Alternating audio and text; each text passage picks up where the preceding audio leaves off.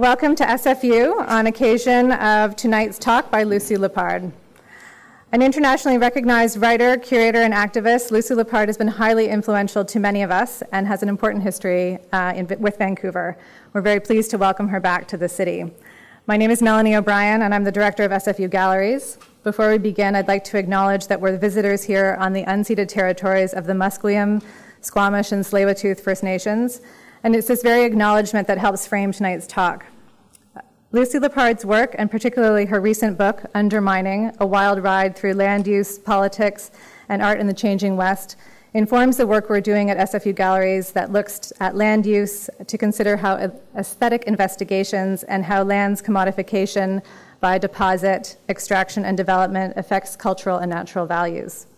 Thanks to Lucy for being here, and thanks also to SFU's Vancity Office for Community Engagement, SFU's Institute for the Humanities, and SFU's School for the Contemporary Arts for their co-presentation of this event. I'm pleased to introduce Amy Kazimirchuk, SFU Galleries O'Dane Gallery Curator, who will offer a more in-depth introduction to Lucy Lippard.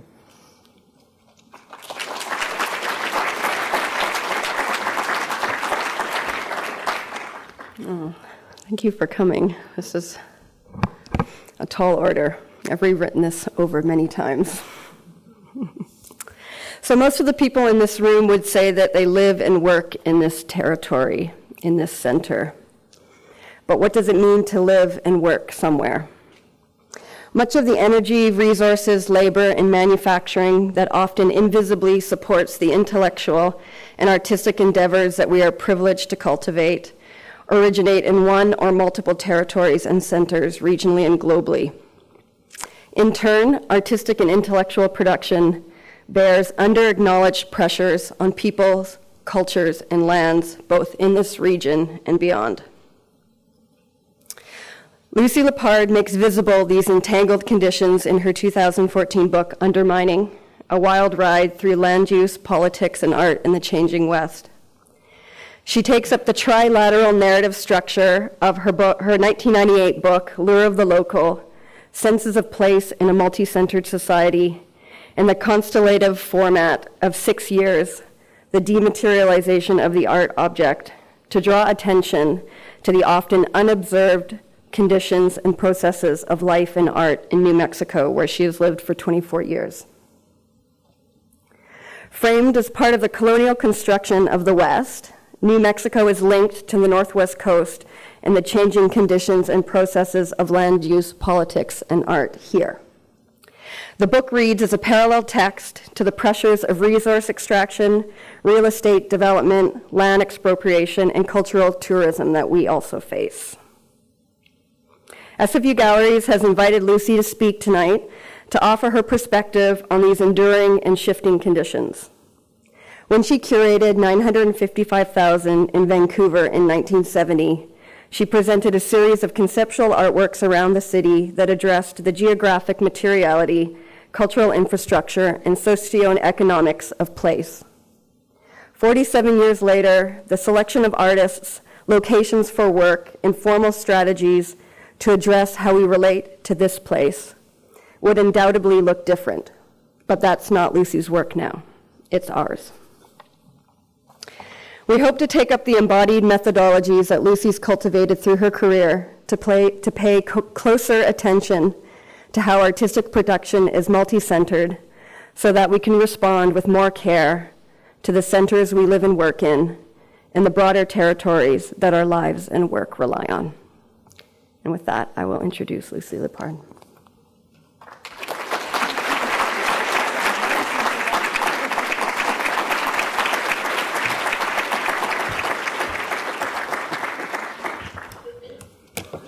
That was a lovely introduction. It's usually sort of a list of stuff. Now we see if I can. I just push this. Yeah, okay. It's nice to be back in Vancouver. It's been a long time, but it's a wonderful place. I had a gorgeous walk for an hour this morning along the seawalk, and then another half hour along the seawalk. And nobody here cares about rain. We don't have rain in New Mexico, so it didn't occur to me to bring anything to do with that. So 15 years ago, I was asked to speak at a symposium in London on the global city, which didn't interest me much because I live in a tiny rural village in northern New Mexico. So I thought I'd undermine that invitation and talk about gravel pits, a verbal visual riff on cities and their origins, pits and erections, extraction in aid of erection. The antithesis of the city, the classic erection, is its birthplace, the pit. And you're welcome to read some feminist innuendos in here. This is by Peter Goen. It's a gravel pit in Nevada. Soon after that talk, September 11th happened. A startling reversal, towers to pits. That and the ongoing destruction of the landscape and cultural resources in the West provided the brackets for the Undermining project. Oops, punched the wrong thing. It's a small book published in 2014 on which this talk is based, and the subtitle has been told to you twice now, so I won't go over it again. I always get the title of the book first, before writing. So it's Undermining, literally, as in pits and shafts. And more specifically, the gravel pit is a stand-in for the bottom level of the 21st century landscape, what cultural geographer J.B. Jackson called the subterranean economy, what we know best today as the extraction industry. And finally, undermining as a political act, as in subversion and subtext. Undermining is what we're doing to our continent and to the planet. I'm concerned with mining as land use and as metaphor, but the book is also about nuclear testing, archaeology, adobe building, alternative energy, photography, tourism, land art, Native American sacred sites, activism, climate change, and the kitchen sink, literally, since water plays a huge part in the whole thing. Don't worry, I can't cover all these subjects tonight. We'd be here till the morning. My methodology is simple and experiential. One thing leads to another. And I reminded myself when writing this talk that this was for an art audience, more or less, I assume. This is by Meridel Rubinstein. It's from her volcano cycle. I've always been obsessed by the collage aesthetic, the way Dada and Surrealism explored the unknown by juxtaposing two unlike images to form a new reality. And of course, collage is also a staple of feminist art, and collaboration is its social form.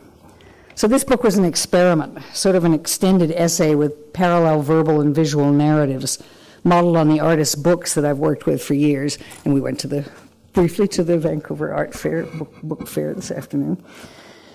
This collage is fittingly built on gravel and cement, aggregates often formed by water. What I call real gravel, naturally created pebbles, is geological debris, constructive disintegration, alluvial, waterborne, from old streams and lake beds. Unreal gravel is fake, just crushed rock, produced by dynamite and hard rock mining, socially and ecologically destructive processes. I told this to a friend who's a gravel guy, and he was horrified that there was such a thing as real gravel. Scarce water can be used to separate it from its mother lode. Groundwater is polluted in the process, and erosion flourishes. That's the fake stuff.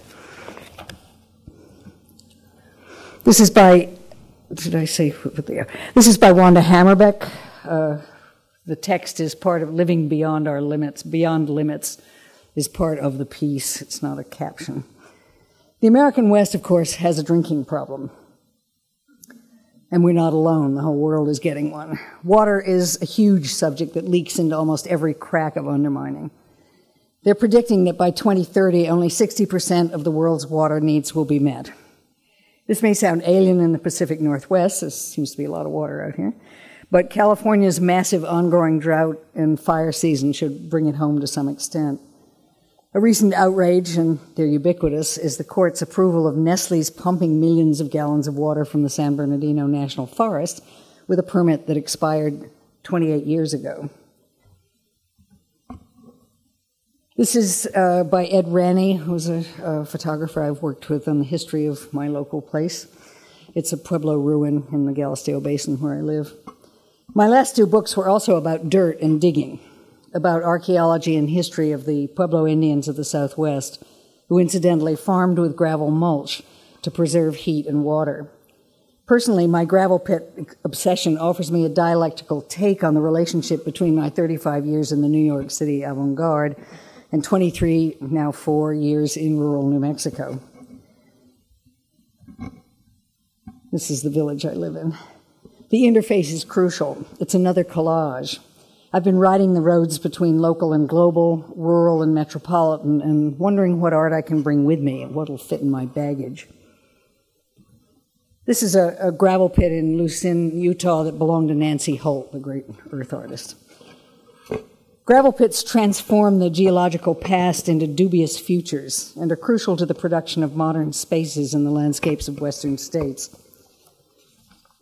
The emptiness of the pit suggests a similar alienation of land and culture when nature is perceived as resource only. Out on the margins, where local scars cover for global perpetrators, we live in a kind of mirror where negative space here is more important than what's constructed from its deported materials there.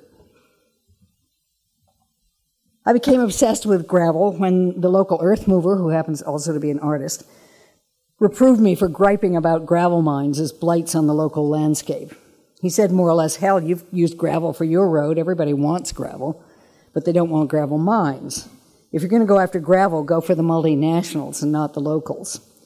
Apparently, Lippard, a global gravel mining corporation, was taking over the American West, putting the locals out of business. Aggregates, it seems, is the largest mining industry in the U.S. This was kind of a surprise. I naively had considered gravel pits, when I considered them at all, as the epitome of local enterprise. You have some otherwise unproductive land and a pickup, and you need money, and so you go for it. Maybe it used to be like that. But global takeovers are something else. Scale is a big issue here, visually and economically. This is the Donatzin Wilderness in Navajo land, the Bistay Wilderness in New Mexico. Gravel pits aren't always eyesores. In arid western lands, the great panoramas are already gravel pits. Nature made some and humans made others, and some of those humans are artists. Earth artists were inspired by and envied the scale of the vast pits made in the earth by Anaconda, Kennecott, and other global giants, as well as the great monumental civilizations of the past, whose borrow pits have long since become part of the topography.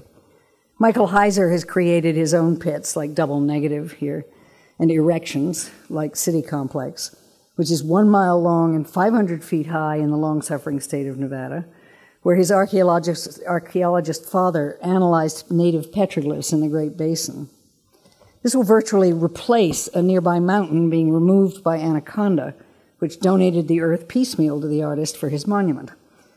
It will be visible primarily from 25,000 feet above, but it's also recently been included in a national monument, and it'll be protected for the ages.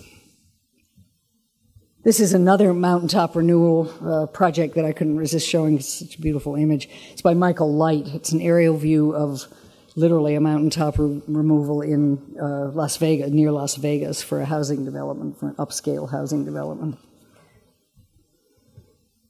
This is Nancy Holt's sun tunnels in Utah. A picture taken by NASA. I found this on the internet. I have a lot of pictures of sun tunnels. I've been there often, but I love the idea it was taken by NASA. In the 1960s and early 70s, I was very enthused, as were so many of us, about earthworks, now known as land art.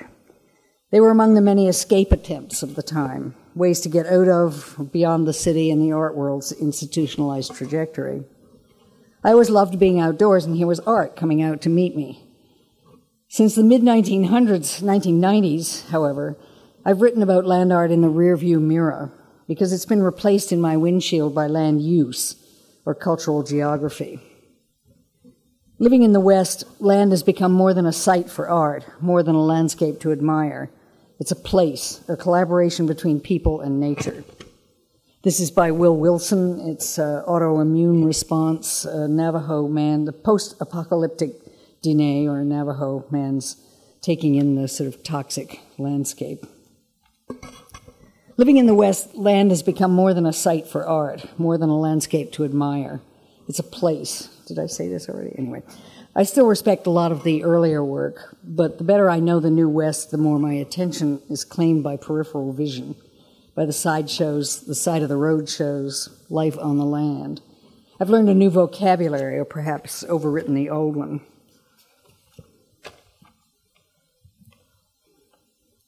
This is Charles Ross's star axis, also in New Mexico. It's an instrument for seeing time.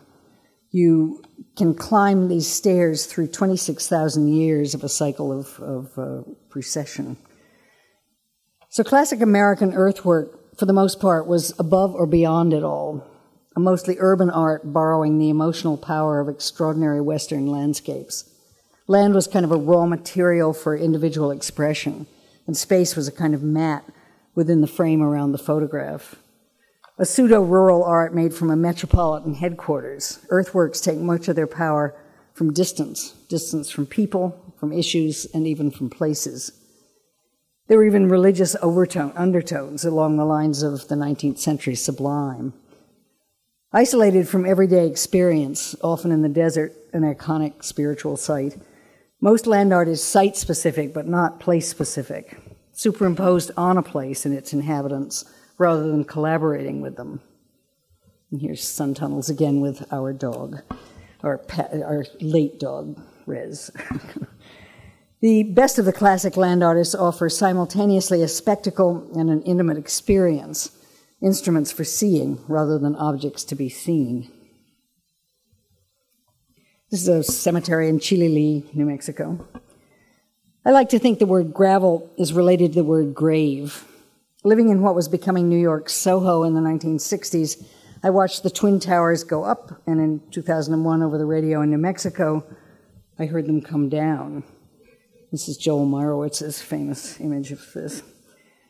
On their way to becoming the most famous pit in the world. So soon it was just a hole in the national psyche that replaced earlier ground zeros, the Trinity site in New Mexico and the craters of the Nevada test site. Freshkills Landfill on Staten Island, slated to be an art installation in part due to the tireless work of Merle Latterman Euclides, who did this piece, became a cemetery without markers, another flattened erection, because this was where some of the remains from the Trade Center went. This is a piece of hers called Penetration and Transparency Morphed, which is finally getting going in Freshkills. This is by the Anything Company, who I trust you all know about, Ingrid and Ian Baxter's wonderful company, corporation, Vancouver-based for many years. Pits and ruins epitomized the anti-object stance of some 1960s conceptual artists who decided the world had had enough objects, though it didn't keep them from making more. They focused on the appeal of absence rather than presence, the invisible rather than the visible, the horizontal rather than the vertical, ideas rather than commodities, the dematerialized rather than the monumental object, and so forth. Smithson liked to quote Carl Andre saying, "A thing is a whole in the thing it is not." And in his 1967 tour of the monuments of Passaic, New Jersey, he talked about how full of holes the prosaic Passaic seemed in contrast to solid New York. This is the 1977 Smithson glue pour for the show that was mentioned that we did here, and it's a Christy Kyakos photo. It's impossible to talk about gravel in an art context without confronting the monumental absence of Robert Smithson, who brought to North American attention the notion of the Earth's raw materials as art and the entropic appeal of pits. His first proposed earthwork in 1966 was called Tar Pool and Gravel Pit. And just before his accidental death in 1973, he was trying to get Peabody Coal to fund a reclamation artwork. Years ago, I was driving through the Navajo Nation, and we invited ourselves onto Peabody Coal's domain on Black Mesa, a fenced-off reservation within the reservation. Oops. I wanted to photograph the humongous pits and machinery that echo other industrial sites dotting the Navajo Nation. Peabody supplied energy primarily to Las Vegas, a Nevada desert gambling town that now has a population of 1.5 million and counting. I was about to take the picture when I was stopped by a drive-by Peabody security officer who was Navajo, and she said, "No photographs." No photographs is a common and historically justified admonition on Indian lands, especially at sacred sites and during the seasonal ceremonial dances. In some of the New Mexico pueblos, you can pay to take pictures, but for the most part, they're discouraged. So I'm down with the idea that unpermitted photographs can be unacceptable cultural invasions. But Peabody Coal, maybe it's sacred to capitalism. This is a photograph on an image from Canyon de Chelly, where they made this very clear, also on the Navajo Reservation. At the time, the whole beautiful Black Mesa and a lot of the area's very scarce water was disappearing into the pockets of the corporation. Black Mesa itself is a major archaeological site and the location of myriad Navajo and Hopi sacred places. Maybe the Navajo security officer had a double agenda.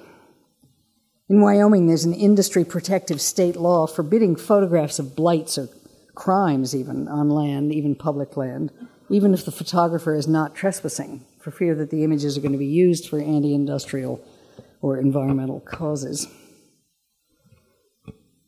This is another photograph by Ed Ranney. I've become increasingly interested in what I call critical landscape photography, another whole lecture, because it works in the gap between art and life where I really like to hang out.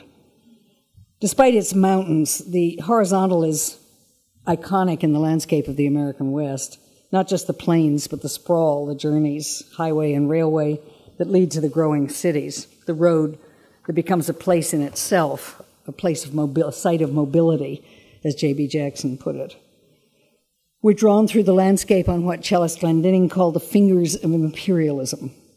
These gridded lines inform a way of seeing that flattens and blurs the places they run through, like photography, which I think is one reason photography has grabbed so many contemporary artists, as it's grabbed me too. Landscape photography is often preferred by the apolitical connoisseur since it appears to have no content. Some of the most gorgeous images have been used as propaganda to grease the wheels of manifest destiny or profit-based tourism. But it's also used by environmentalists to save what remains of wilderness, and it can be a unique way of communicating places to those who will never see them firsthand. This is just outside Moab, Utah. This is by Louis Helbig. It's residual bitumen, an aerial view of the Alberta tar sands. At the same time, many environmentally concerned photographers have struggled with the beauty of ugliness. Wounds on the land, vast strip mines, mountaintop removal, colorful toxic waters can be striking and even beautiful. Many believe that beauty can powerfully convey difficult ideas by engaging people when they might otherwise look away. Others accuse photographers like Richard Misrak of aestheticizing disaster. This is by him. Those who choose beauty for this subject matter are most effective when they're also aware of the flip side, when their choice of beauty is a conscious means to counter brutality. This is by Michael Light again. It's an interchange in Mesa, Arizona. He obviously has a very good camera. These images are always like sharper than everybody else's. Tourism is the straw grasped by desperate economies, by poor states like New Mexico, and by places abandoned by lumber, mining, and gas oil development. Land art is not exempt from the touristic impulse. Adventurers from back east and abroad forge their way over bumpy dirt roads to see the great monumental earthworks, which have become the trophies on the art tourism checklist. Visitor centers are planned for Charles Ross's Star Axis and James Turrell's Rodin Crater. And Walter de Maria's Lightning Field already has its own exclusive infrastructure. This is Rodin Crater from a distance because it's hard to get a photograph of Rodin Crater allowed out. This is the land art of the American West program looking at Rodin Crater from a great distance. Land art can simultaneously participate in regional economic development and slyly call attention to the fact that many famous Western landscapes are surviving precisely because of cultural heritage and recreational tourism. This is Rodin Crater from the air. However, I've come to the reluctant conclusion that land art is mostly for people from the cities. Land art, or the land itself, offers an antidote to an urban landscape often crammed with art and visual competition. This is by Patrick Nagatani. There's uranium tailings left by Anaconda on the Laguna Pueblo in New Mexico. Indians and archaeological sites, the military and the nuclear industries are tourist destinations in New Mexico. Tourism and history, of course, are sort of joined at the hip. A few decades ago, several of these elements came together in the uranium mines in the pueblos of Acoma and Laguna and in the Navajo Nation, eventually killing off a lot of those picturesque native people. Not to mention the fate of wildlife. Grizzlies are long gone in the Southwest. Black bears starving in droughts come down out of the mountains for food and are killed or displaced. In New Mexico and elsewhere, cougars, coyotes, and wolves are fair game. As traditional rural industries like ranching and mining subside, bowing to the contradictory needs and greeds of contemporary society, abandoned pits and toxic sites like the Rocky Mountain Arsenal, which you see here in a photograph by Dory Klein, outside of Denver, become wildlife and bird sanctuaries faster than anybody thought it was possible.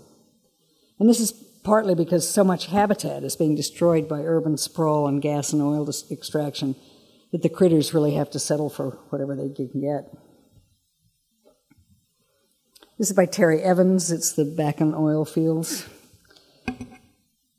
In 2008, when we fought fracking in the Galisteo Basin where I live, I didn't realize it would be a continental battle. I didn't really know much about fracking. It just didn't look good. When tar sands excavation began to devastate Alberta and the Bakken boom transformed North Dakota, I didn't realize that the deadly tar sands were also headed by rail into Maine, which is another one of my home states, as an export site, or that our entire nation would be drawn into the battle against fracking, and your nation too, obviously, now proved to be disastrous for water, air quality, and even causing earthquakes. Another subject that's too vast to take on tonight, but well known to the Canadians, to you all. This is by Edgar Heap of Birds, who I'm sure you've seen. There's a lot of pieces around UBC campus and so forth. In the American West, it's been said nature is politics and politics is nature. In the Canadian West as well, we see collisions of two incompatible land uses, Indigenous sacred sites and resource extraction. Given the fact that Native peoples inhabited the entire continent for millennia and that oral traditions produce very long memories, it's not surprising that ancient and contemporary sacred sites are ubiquitous in virtually every state in the Union. Nor is it, this is by Tom Gray Eyes, who's Navajo, nor is it surprising that ignorant white people dismiss Indigenous claims to apparently undistinguished natural features, migration paths, almost invisible shrines, and places where medicinal plants are gathered or where legendary events took place. This is by Hilea Tnajini, Navajo and other things. Native sacred sites are significantly often embedded in or embodied by nature herself. The fundamental issue here is that we colonials are hard put to understand the sanctity of unimproved pieces of earth. The intricate connections between mountains, springs, and lakes in Native American sacred religious culture are evident all over the world. First Nations, and this is Navajo protesting. This one actually worked. Desert Rock was another huge power plant that was going to be started in Arizona, and it actually didn't get underway, believe it or not. But First Nations have been protesting tar sands exploitation, as you know, since 1966, and it's been proved to be poisoning the air in their communities. Idle No More pioneered the protests against dirty, crude, and other groups have sprung up, many of which are led by elder women. Naomi Klein tells us that the tar sands near Fort McMurray, Alberta, has a climate plan that would allow emissions to increase by 43%, wholly incompatible with the Paris climate agreements. And she blames this on the founding narrative of Canada as a, quote, bottomless resources trove. This image is by Jetsonorama, which is his street name. He's actually an African-American physician who works on the Navajo reservation, has been there for 25 years, named Chip Thomas. He does these wheat-pasted things on very rural faces of buildings, or the remains of buildings. This one is called Burning Fossil Fuels is a Dark Cloud Over Future Generations. Oh, I'm sorry, this was Fort McMurray. So Standing Rock on the Sioux Nation in North Dakota is only the latest example of First Nations fighting back, but its scale is unique, a gathering of more than 200 U.S. recognized nations protesting the Dakota Access Pipeline under the Missouri River, protecting not just sacred sites, but above all, water. They call themselves not protesters, but protectors. Hopefully the outcome will be as successful as the Lummi Nation's recent victory over Big Coal in Washington State in the coal export terminal case, in which the U.S. for once honored its treaty obligations. And hopefully Canada will step up to the plate and understand or confirm the connections between cultural and environmental justice. Although Canadian mining companies, as you probably know, are accused of abuse and discrimination of Native women, and your new Trudeau has already approved one pipeline. He could also approve the Kinder Morgan tar sands pipeline, and he has okayed the LNG thing for natural pipeline for natural gas in British Columbia, which will have an enormous climate impact. So he's not as good as we'd hoped, apparently. This is also by Thomas Greyeyes, who's Diné Navajo. It's called Angel, Water in the Desert. This is by Rose Simpson. It's called Ground. It's a recent exhibition at the Pomona College Museum. It's no accident that many young Native artists like Rose Simpson from Santa Clara Pueblo get into post-apocalyptic imagery. For centuries, Native peoples have lived with and resisted the possibility of their worlds ending. In this context, Meryl McMasters, she's playing, whoops, that's still Rose, there's Meryl, who's Plains Cree. Her work gives tree hugging a whole new meaning. And the title of this painting by Lawrence Paul Uke-Wellington, that was at the MOA till today or yesterday or something, speaks for itself. The title is Red Man Watching White Man Trying to Fix Hole in the Sky. These artists are not alone, and this too deserves a whole other lecture, which I'm thinking about doing. Climate change is giving landscape photography a new mission. It can show us where we are, point out devastation we may have ignored, leading to remediation. Some photographers like Shubhankar Banerjee, who did this in his Arctic work, declare themselves activists first and artists second. They aren't challenging the medium of photography so much as they're dealing with political land use issues. An individual's style is not his concern and can be really difficult to tell some of these works apart, which is not an insult. This is called Known and Unknown Tracks, Oil and the Geese. It's about the tundra in the Arctic that supposedly was untouchable, but George Bush allowed oil exploration to come in there, and you see the lines of the tracks of people coming in for oil exploration. This emphasis on content over individual style is central to the work of the Center for Land Use Interpretation based in Southern California. A significant innovator in landscape photography, it's a unique blend of art and geography, disingenuously apolitical, dedicated to, quote, the increasing diffusion of information about how the world's lands are appropriated, utilized, and perceived. It has a land use database, a peripatetic land use museum, a site extrapolation division that conducts real and virtual tours of unusual and exemplary land use sites, as well as a residency in Wendover, Utah, and elsewhere around the country. It's gotten to be quite a corporate thing in itself. Artists' names are usually not attached to the factual photographs. This is one of their pictures of a coal train in Wyoming. I spent a couple months in Laramie last year, and I watched these coal trains go in and out every hour. The sly blandness with which Kluwe presents its images belies the hard information they offer about militarism and corporate destruction and deleted communities, as they put it, and gravel pits. Their work, as a friend puts it, trumps cynicism. In 2003, Kluwe mounted Margins in Our Midst, an exhibition about gravel, the material that makes up the ground we live on, they said. They conducted a tour of the pits in the Los Angeles suburb of Irwindale, the largest aggregate mining area in the state, if not the nation. It's so full of holes, they say, that more of the land in the city is a pit than not, and boasts some of the most banal and dramatic landscapes in Los Angeles.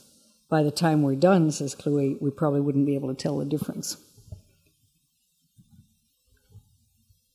This is another Cluey image from Irwindale. So artists often get involved in these issues even when they don't quite see themselves as activists. British artist Chris Drury's sculpture, pointedly titled Carbon Sink, What Goes Around Comes Around, was constructed of beetle-killed trees, of course climate change produced, and installed on the campus of the University of Wyoming in 2011. At the center of the vortex is a pile of coal. To make a long story short, the sculpture was deinstalled long before its scheduled demise because conservative Wyoming has a very short fuse when it comes to coal.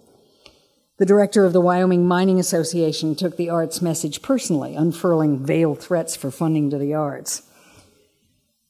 All this recalls a recent New Mexico kerfuffle when the newly elected Republican land commissioner got rid of Brickface Hope by sculptor James Tyler, which was installed outside his building by the City Public Art program, and he replaced it with a pump jack. More symbolic than he may have realized. So much for hope. I have to admit that my favorite art in the land is not contemporary. Across the Americas, Aboriginal earthworks, geomorphs, and rock art, petroglyphs and pictographs, are found by roadsides, on golf courses, and in the remote deserts, forests, and canyons. Where contemporary land art demands all the attention like a spoiled child, rock art quietly absorbs us into its place, even when we understand very little about the messages we're getting. Although individual images stand out, they're most compelling in relation to each other and to the place and clues they offer about the cultures that created them. Many of these sites are still utilized ceremonially. And of course, it's easier to identify with the people who were once stewards of that particular landscape than with today's property owners, who are likely to appear with a rifle and arrest you for trespassing. My dog is illiterate.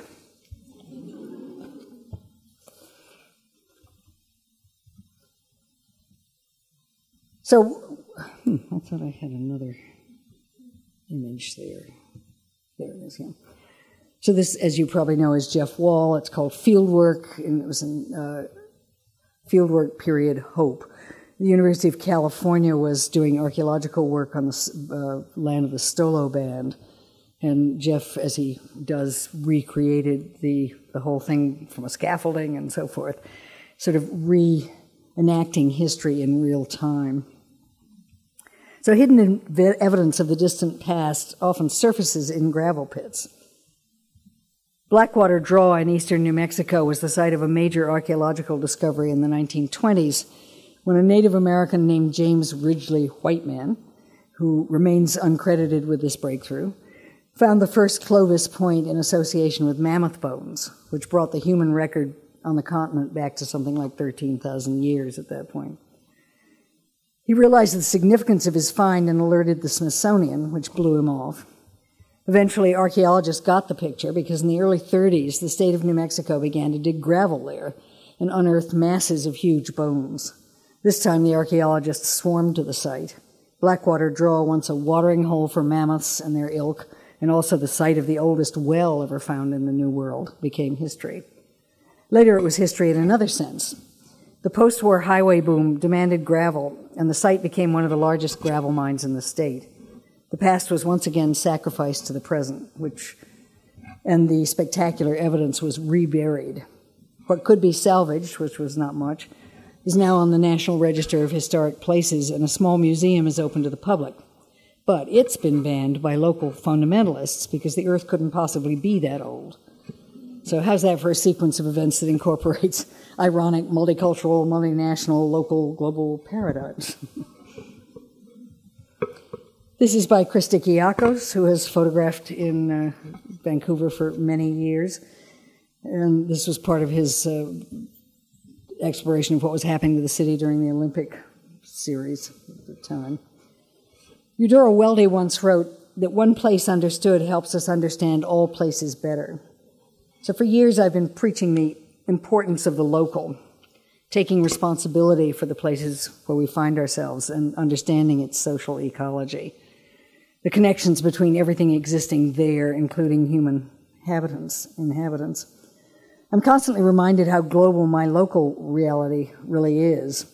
Nearby are the highway down which trucks carry transuranic waste from Los Alamos and elsewhere to the waste-intensive pilot plant in Carlsbad, a pit that receives rather than gives, a geological lockbox for chemical sludge, lab gear, and filters laced with radioactive plutonium, the detritus of nuclear weapons production.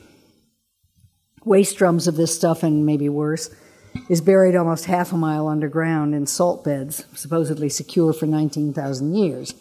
But surprise, in 2015 there was one of those accidents, and the place has been closed down for the time being, despite constant attempts to just start it back up no matter what. In fact, they just said today, I think, that they're closing down part of it. They're going to have to close down part of it. Then we have Los Alamos and the Trinity site at White Sands Missile Range, where the first atom bomb was detonated. There's no escaping these things wherever you are. In New York, I once lived a few blocks from Canal and Broadway, a site once chosen by experts as the most efficient target in the metropolitan area for a nuclear strike. Klaus Oldenburg once proposed a monument for the spot. Nothing is more local than ecology, and nothing is more global than a militarized world fueled by greed and disregard for the land itself. Our most recent debacle in our area was Gold King, the horrendous leak from an abandoned Colorado mine caused ironically by workers for the U.S. Environmental Protection Agency. It's now one of the hundreds of Superfund sites that's been disastrous for farmers downstream, especially the Navajo, in New Mexico. And it kind of looks like art, the Orange River, maybe Cristo, which makes it really hard to compete with for real art. This is by Drew Lenahan, who made this installation from combined photographic context with artifacts dipped in that orange water from the Animus. This is by Beverly Natus from Vashon Island in Washington State, called Reframing Eden. So if the heyday of and the funding for huge artworks is largely in the past, restoration projects still make a lot of sense. Here's a real and valuable function and work for artists who think big. It's by Patricia Johansson, who's been doing this for many years. It's called Ellis Creek Recycling Facility in Petaluma, California. She magnifies images of natural plants and creatures. There's a marsh mouse in here and so forth. All over the West are unsightly gravel pits and slag heaps and mine shafts and overgrazed pastures and trampled riparian areas and piles of hazardous waste leaking into our drinking water systems, all begging for imaginative remediation. Artists, architects, and landscape architects working together have come up with some innovative notions about what to do about the world's accumulating brownfields. It's yet another lecture. The difference between the earthworks of 40 years ago and more recent restorative eco-art is not only the ecological consciousness gained in the intervening decades, it's also a broader sense of the world beyond the site.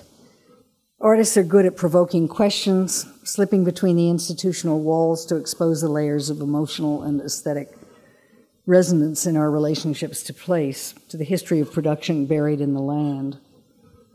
This is the Future Farmers Victory Garden in front of one of the State House, I think, in San Francisco. Not the State House, some big thing in San Francisco. This is Amy Scaife at the Tate Museum in London. This was a protest against BP's funding of the Tate Modern, and the regular Tate too. Amy Scaife is given credit for this. I don't know whether she's the photographer or the person curled up here. So sometimes artists are also brave enough to fight institutional power, as these people are. Eco-art often invades natural and infrastructural systems to maintain or rehabilitate them. Without resorting to the quaint and the retrograde, contemporary artists and collectives all over the world are demonstrating that they can think micro as well as macro, local as well as global.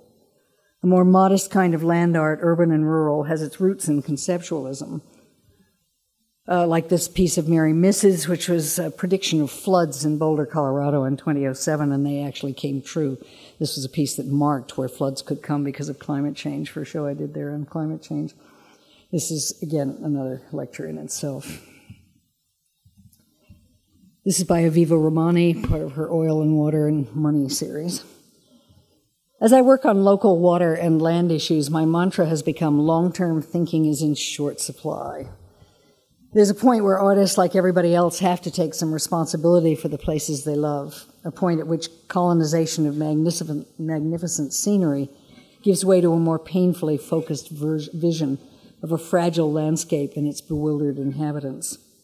But dire warnings for the distant future don't go over well in the U.S., and probably not Canada either, even since 9/11. We Americans are often immune to long-term thinking, reluctant to give up our vaunted quality of life even as we watch it crumble before our eyes, as money goes to war and tax cuts for the rich instead of to social services and confronting the enormous cloud of climate change. This is a piece that artists did outside the Louvre in Paris. It's not fear-mongering to say, get off the track, a train is coming. The U.S., with 5% of the world's population, uses 20% of the resources.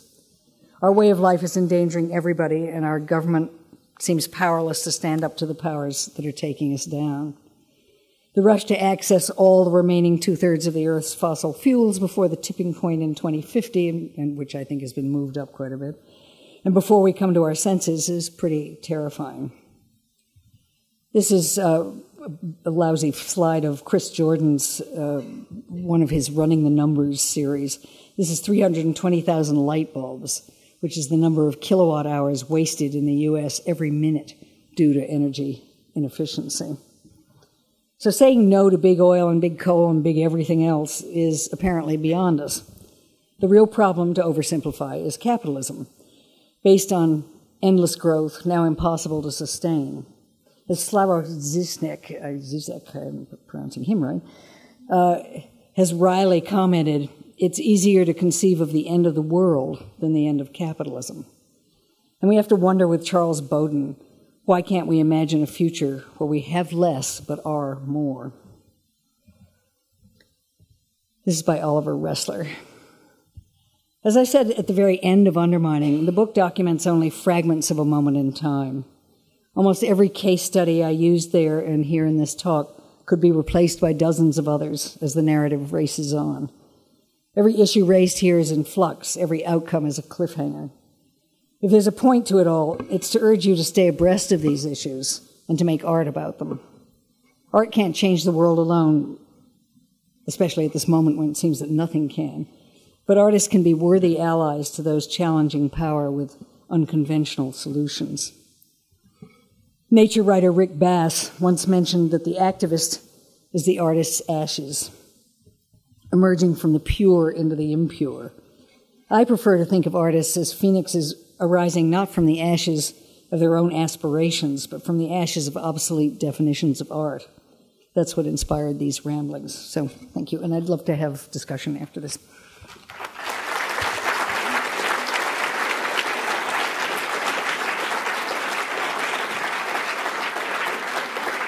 You want me to, I'm supposed to say that there are mics wandering around.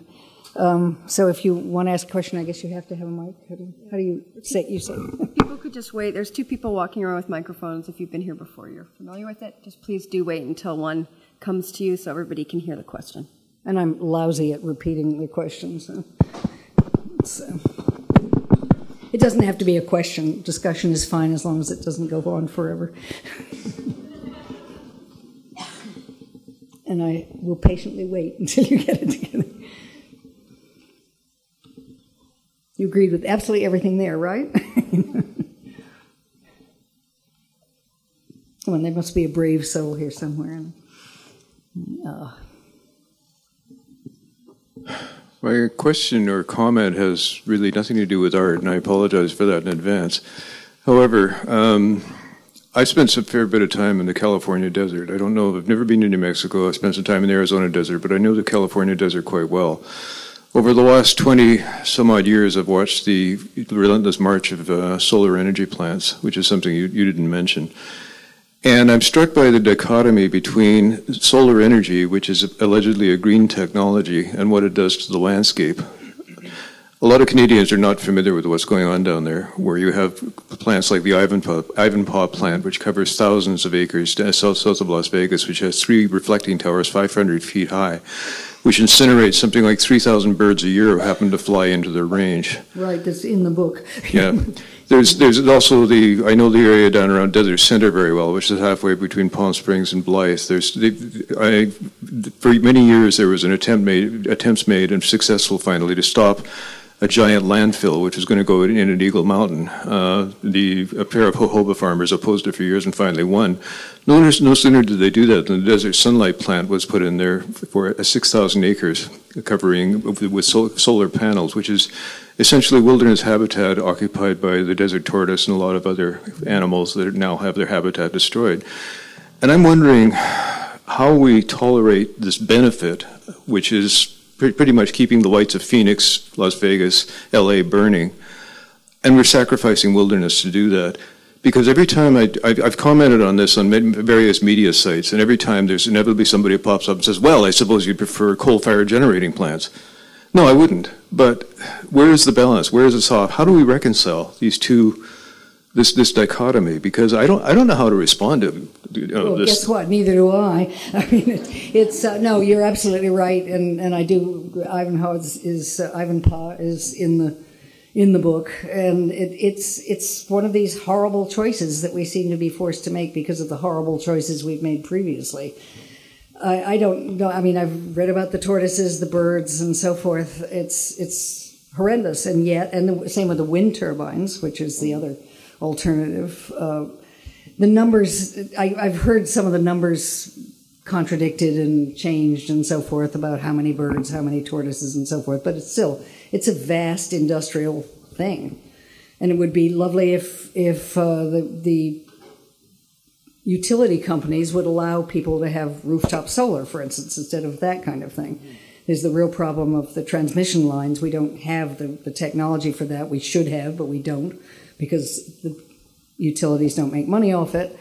I mean, we're fighting this in New Mexico with a vengeance. Our utility company is pushing nuclear and coal as renewable energy instead of doing what they should be doing or should have been doing for years. So I wish I had an answer, but I don't. We fought this for many years in BC with hydroelectric power, which there's currently a dam being constructed in northern BC, the third stage of the Peace River damming, and that's going to cover tens of thousands of acres of arable land, land that is native land. It's going to be underwater permanently. So where would you put it?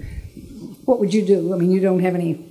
I don't either. But I don't have the answer. I honestly don't, and I'm looking for somebody who does, because I would love to come up with one. But not going to be an art writer. In terms of solar energy, I think, like you say, solar energy cells on every rooftop in LA. I'd love to see that. Mm-hmm. But I've been on off the grid for 25 years, and I plugged the whole thing into my car originally, which is, again, one of these weird choices, because I had to drive the thing every day to keep the battery going, so my one light in the house would keep going. So it's an incredible conundrum. I mean, thank you for bringing it up, but I wish I had an answer. Somebody else?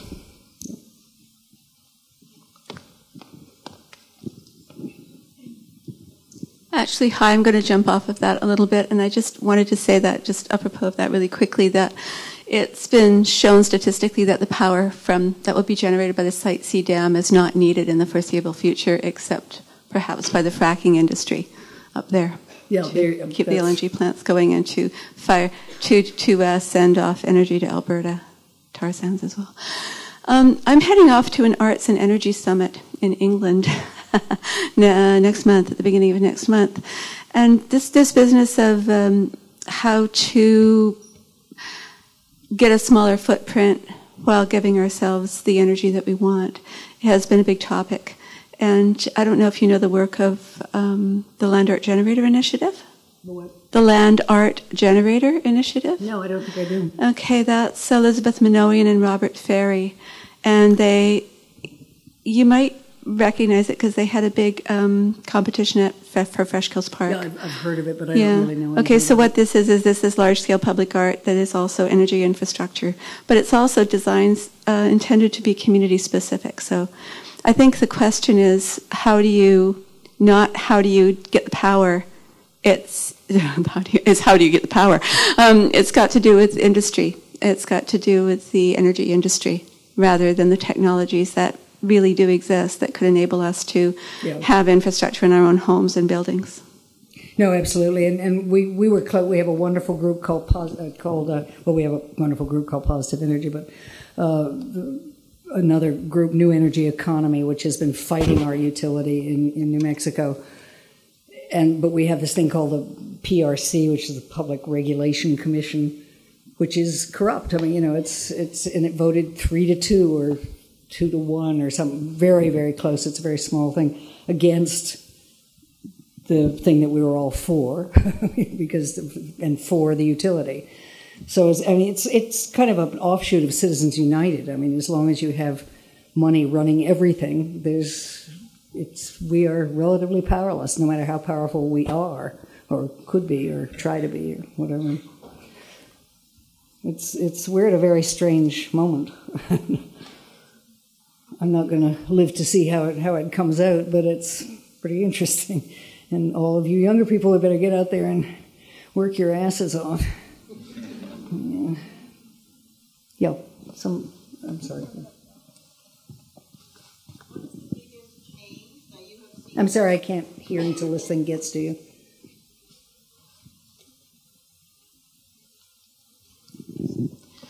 Since you've been back here, what is the biggest change that you have noticed since you were here? Well, I've only been here for a day. So, yes, but even when I go and come back for 3 months, I notice these huge changes. Yeah, but I haven't been here for like 15 years, so I'm not really going to be too good at that question. They're always tall, funny-looking buildings. But I don't remember, but some of them may have been here when I was here last. And the tankers in the bay. I really have been here one 24-hour time, so I just don't know enough. What are the changes that you've seen? Could you talk into the thing?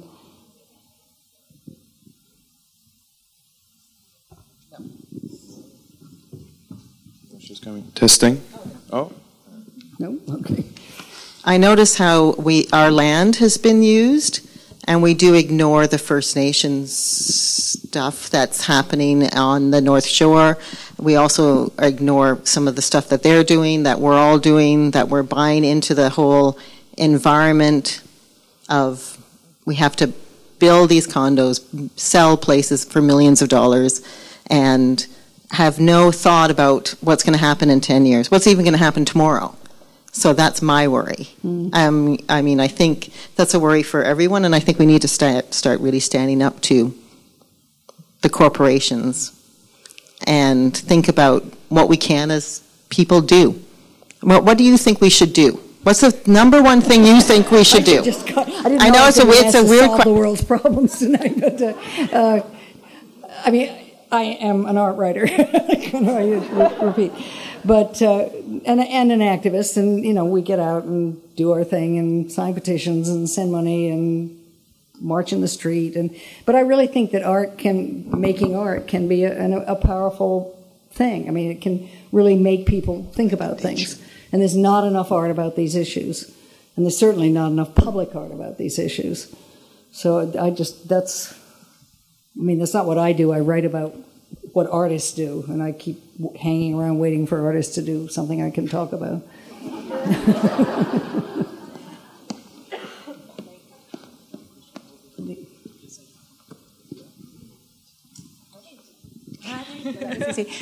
Lucy, you said something that I really liked hearing, and I'm wondering if you could speak to it a little bit more. Look at my phone just shut down, so I'm not going to copy you properly. You said you like hanging out in the gap between where art and life are, and that's where you like to hang out. Can you speak to that a little bit more?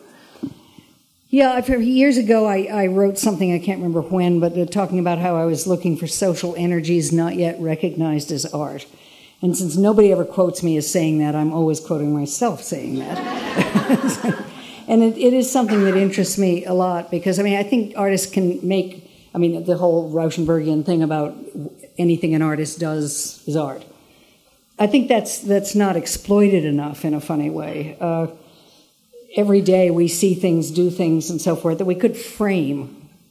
And it's artists who do the framing. I mean, as a writer, I suppose I could go ahead and write essays about framing in my daily life, and maybe I should be doing that. But I wait for artists to be doing that. But, I mean, I also, for 20 years, I've published the monthly community newsletter in my little village of 250 people. And a lot of what we talk about is environmental issues. And I think I can frame them for the people who live there. Guess what's coming down the pike now? One more development, one more fracking, one more oil well, whatever. But I think that's something we could all think about better, and I think art teaches us how. Ad Reinhardt said, "Art teaches us how to see." And the framing, I think photography has been important to me that way because I find myself, I'm not a particularly great. I took that by accident, but it's a way of. I'm always looking at things and thinking, oh, that'd make a nice image. But then the question comes up, like, okay, what are you going to do with that image? Just a pretty photo? I mean, more and more pretty pictures and so forth. So. But I think, if I were an artist, I would have more of an idea of what to do with those images or those things that pass through my mind or whatever. And I wish there were more of that, and I wish art schools were pushing that more. Maybe they are. I mean, I don't go to art school, so. Here I am. Hi. Thank you very much for your wonderful talk. I'm here. I have many questions, but I'm going to limit myself to one. I'd be interested. So you presented a lot of very interesting work, enterprise, art projects. Yes, and I assume that many of them required facts or scientific evidence, and perhaps some artists even worked with scientists. And I would like you maybe to talk a little bit about that new relationships and new solidarities with science. Yeah, I did a show in Boulder, Colorado, where a lot of big national science buildings and organizations are. And a friend who's been involved with this much longer than I have, Marta Kern, sort of made me do this show. It came up and she made me do it. But anyway, one of the things that we were concentrating on was artists working with scientists. And the piece I showed by Mary Miss, the blue dots, that was a very simple piece. It was like tops of paint cans painted blue and mounted in various places that were in danger of flooding. And a couple of years after that, several years after that, Boulder had a huge flood, and by God, these places were flooded. And so that was her science input. I mean, she'd worked with a hydrologist to figure this out, and she didn't just put this thing up and thought, oh, this looks like it might flood. It was all figured out. And a lot of people did things like that. And Aviva Romani, who I didn't show she's done a piece called Blued Trees, where there's a pipeline coming through, I think it's New York State, where they painted the trees blue along the level of the pipeline and have created music that goes with these things. Don't ask me to explain this exactly. But anyway, it was based on a case where an artist did some environmental action and called it art, and it was preserved because it was art. And so she's doing a similar thing on a much larger scale. She's got a lot of people out there doing these blue trees, and it's gotten a lot of attention and so forth. But then there again, she was working with scientists to figure out how this would work. When one of the scientists who worked with Newton and Helen Harrison, who were one of the earliest ecological artists and most impressive ones, they worked with a scientist talking about climate change and how animals and plants were having to go up mountains, and then at the top there was no place else to go, and that's happening all over the place. The pika is one of the little animals that's having to go up and is going to have to jump when they get up or whatever. And the scientist they worked with told them, said, well, I can't come out and say this, but I'm pretty positive this is the way it is. But I haven't got the endless research and peer support and blah blah blah to say precisely this. But you can make art about it and say it. And I thought that was really impressive. I should have shown their piece, but it's a video showing this mountain. The mountain is a greenhouse or something like that. But I think there are a lot of ways that, and scientists, the ones we worked with in Boulder, really liked the idea of working with artists, partly because of this. They could get their message out without putting their careers in jeopardy, I guess. So there are a lot of ways that can happen. There's a book, a magazine now called Science Art or something that I haven't really seen, but I keep getting advertisements for. So you might look at that if you're interested in that. Google it.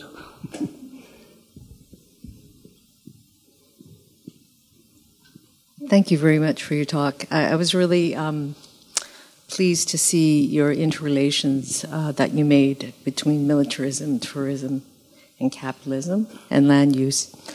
And you quickly ended your talk, and I wanted to ask you, and I know you did a lot of framing around historical work, land art, and you showed various, different kinds of work to not illustrate in a negative way, but to drive home your point. But I'm curious about what you think when you said artists rising from obsolete definitions of art. So what do you consider from your vantage point, having been a very important art writer, and thinking about the kind of most current issues of the day, right from, your earliest work to right now, what do you think are obsolete definitions of art that no longer hold in this particular moment in history? Yeah, well, it's object art, and I don't have anything against art as objects. I think we should always have museums, we should always have people painting in studios and so forth. It's an important part of our culture and society, but I do think that there are far broader definitions. The social energies unrecognized as art is one of the ways I would put it, that you can look at your world and make it art. I mean, why not? Art is just whatever we see and so forth. So I just would like to see the definition of art expanded hugely. And also, I don't think art has a context in this society. It's sort of pushed aside into these galleries and museums and so forth, and sometimes public art, if people like it enough to let it stay there and don't vandalize it or whatever. But I think that, that there just has to be a really far more broader definition of art, and that has to start with art schools and with students. So are you thinking about social practices as a... Yeah, social practice, I hate the term. It sounds kind of clinical. Okay. But, we could call it... But I definitely am all for it. Okay, is that what you're alluding to, though, in terms of social energies? That's certainly part of it. And it's so interesting that the art world has embraced it to a large extent. I mean, somebody like Suzanne Lacey, who's been doing this for 30 years or 40 years, is now sort of recognized, although they still really don't know what to do with it. I mean, there are museum shows. Future Farmers, which I showed here, is in museum shows and so forth, and Mary Miss, to some extent. She's doing an incredible, huge project in New York for now the last at least couple of years called CALL, The City is Living Laboratory.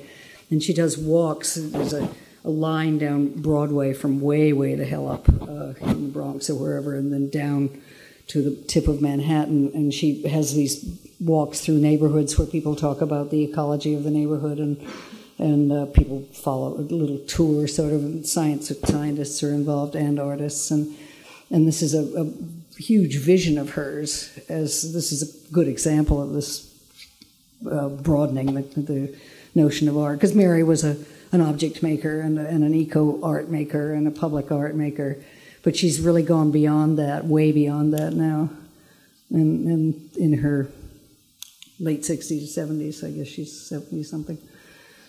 And that's really interesting to me. And Aviva Romani is also in her 70s. I'm being an ageist here, but who was very involved in the feminist movement for many, many years and so on, and has thrown everything she has into ecological issues now. It's interesting. A lot of women are doing this. There are a lot of more I don't want to sound, again, sexist, but there are a lot more women working with this kind of thing because I think women do work better with communities and with understanding where they are than a lot of male artists who tend to be pretty focused on their own thing. Great, thank you. So shoot me. Are we running down, or is there someone? No. Hi, thank you very much. You're really inspiring. I have an environmental degree and an art degree, and I did work in the environmental field for quite a while, and I'm realizing that a lot of what I was doing then could have been called art, like watershed walks and that kind of thing.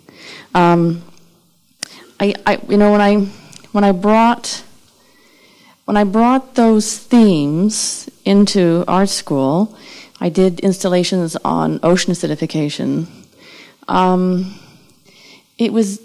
Maybe it was because I'm just a student and the quality was lacking, but it was accused of being flat. Do you know what I'm talking? So I just wanted you to talk about that. I mean, that sort of, yeah, the confluence of politics and art, and I feel like I've sort of fallen for this. I mean, this is this criticism. So I just wanted you to talk about that. Well, you have to watch out for those criticisms in art school, because I, as a feminist, I went around to art schools for 10 years or so looking at women's studios and hearing women's stories and so on, and it really opened my eyes as to how women were being treated. I trust it's better these days, but we certainly worked hard enough to get it better. But it's, I don't know, the ocean acidification, one of the pieces was by Judith Hurstco. Look up her work in this show I did in Boulder in 2007. It was called Weather Report. But anyway, she did some beautiful pieces about ocean acidification. I don't know how people, and they were beautiful. They probably weren't flat. I mean, whoever told you that, I mean, whatever that meant. It may have meant that it wasn't, expressionist. I mean, who knows where this person was coming from who told you that, because that's something we have to look at very carefully. It's like, okay, who is saying this stuff? But that same thing is said about activist art all the time. It's didactic, it's obvious, it's this and that. And mostly it just means that people aren't used to seeing that in an art context, and they don't know how to deal with it, so they call it not art. And calling it not art in a funny way is sort of a compliment. But I don't know what you were doing and how flat it was or wasn't.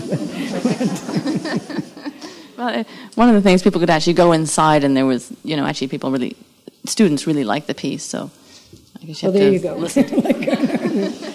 I just wanted to say quickly that for virtually every stream in BC, there is a streamkeepers group. So for people who are wanting to work with people on the ground concerned about the environment, there are people out there doing that. Yeah, and that's something, I mean, again, artists really do need to get their hands dirty in terms of ecological stuff. They need to go out and see it's not about a pretty picture. It's about what's actually happening on the ground. And I'm involved in watershed restoration because I live right on a creek. It's called the Rio Galisteo, but most people would not call it a river. It's trickle. It's about that deep. But it's water, and it's important. Anybody else? Can we? Hi. Thank you for your talk. I just had a question just to follow up on. It's so much about, so many of the environmental problems are about energy. We keep talking about energy, and clearly, consumption has to go down and lifestyles have to change. And I was just wondering if you had a comment or any thoughts on so much of, in the past, that same energy was labor, human labor, and any thoughts or ideas about going forward or new forms of energy or switching back to human labor, that type of thing? I don't know.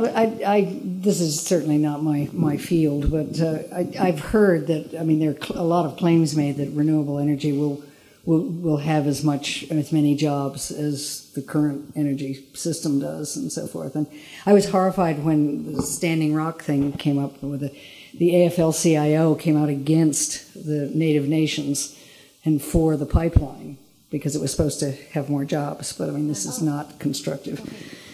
But yeah, human labor is going to be doing something different. I mean, it's really rough on the people who do coal. But if their states were replacing those coal mines with renewable energy instead of just digging their heels in and screaming and yelling, then people would have jobs. I meant more like household labor, like even washing your own clothes, that type of thing. I was thinking more like a washing machine or a dishwasher, so I still do the human labor things. I mean, that was supposed to be the whole idea about what 50 years ago or 30 or 40 years ago, is that, we were going to have all this leisure time because of technology, because the machines were going to do the work. Well, that has certainly not happened, and everybody is just, glued to their little screens all the time and frantic to get the next place or whatever. It's crazy. I mean, I've lived for almost 80 years, and it has certainly changed, and human labor has not been benefiting from this endless technology. But I'm a Luddite, so I take that with a grain of salt. So, as you can tell. So that's enough. Thank you very much. Good questions.